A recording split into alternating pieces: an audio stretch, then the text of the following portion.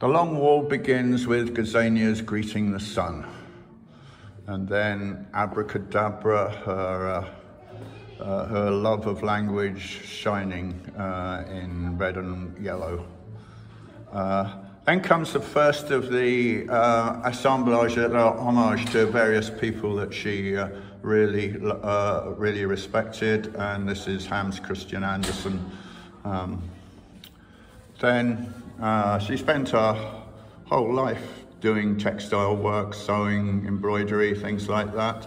And this really is saying when she could no longer do it as well as she could because of arthritis. Then Salute to the Sun, a joyous celebration of the dawn. Next is Sibling Rivalry, which hangs in our living room most of the time as a centerpiece there, and is typical of her use of still life objects to reflect family relationships. Next is Spiky Chrysanthemums, a typically beautiful flower painting that she did.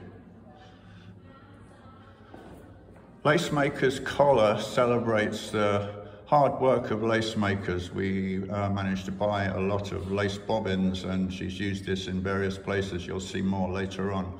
That's the Lacemaker's Collar.